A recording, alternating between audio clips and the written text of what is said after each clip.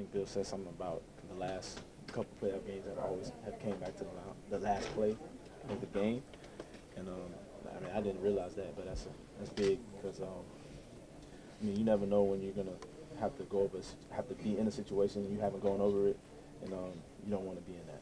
What do you do on a weekend like this? Do you sit and watch all the games, or do you get away and try to get away from football a little bit? What do you do? Me, I'm gonna try to get as much rest as I can, but knowing me, I'll probably be working out or something like that. But I will watch the games because I mean I like football, so I'm gonna watch. And I'm a fan of the game, so I mean obviously I want to know who we're gonna play, but I'm just gonna be watching. You have one of the highest rates in terms of catch rates in the NFL. Do you pride yourself on that?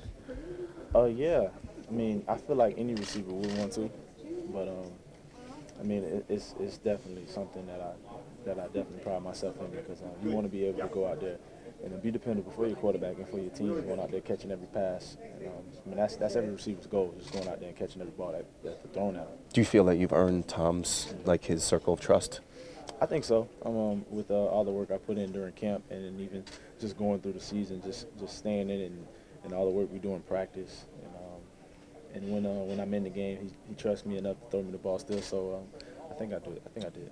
You mentioned that Coach brought up a stat about the playoffs in the last games. How comfortable is it, or comforting is it, to have a coaching staff that has been through the bye weeks, the playoffs, so that as players you guys can well they know what they're doing. Yeah, that's real comforting. I mean, we got of course we got a coaching staff that's been through it, but at the end of the day, it doesn't mean everything because I mean. The Eagles beat us last year, and that was the first-year coach. So we still got to stay in tune with everything. We got to go over all the situations, offensively, defensively, and on special teams because you never know what can happen. You were pretty poised as your role kind of changed throughout the season. But what was it like to actually kind of have that role kind of just important or major in the start of the season, sort of in the middle of the season? Yeah, I tried to keep. I try to keep the same energy like everybody said, but nothing. My demeanor didn't change. I just tried to stay in it. I kept working. I kept preparing like I was a starter because you never know what can happen in this league. I mean, I've been in this league only 4 years, but I've seen a lot. So you never really know what can happen. So you got to stay ready because when the opportunity comes, you got to be ready for it. The things that come back around, was it satisfying at all? Like knowing that you did handle it. Yeah, honestly.